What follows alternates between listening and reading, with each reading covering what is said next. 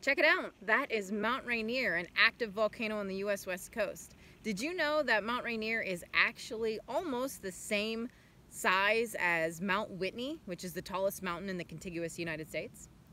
Mount Rainier is at risk of a volcanic explosion. It is truly an active volcano in the Cascade Range, very similar to Mount St. Helens, which went off in 1980. And if you look at Mount Rainier behind me there, and you see there's a lot of snow and ice up there. It's covered by like 25 glaciers and other snow fields. So a lot of water will be on the move if that thing goes off. And that was actually one of the risks with, one of the problems with Mount St. Helens as well. So what most people don't realize is that it's not so much the explosion, but actually the lahars or mud flows that will occur if that baby goes off, which could happen. I'm going to talk more about this at Let's Go Geo, so subscribe if you're not already, and I'll see you guys there.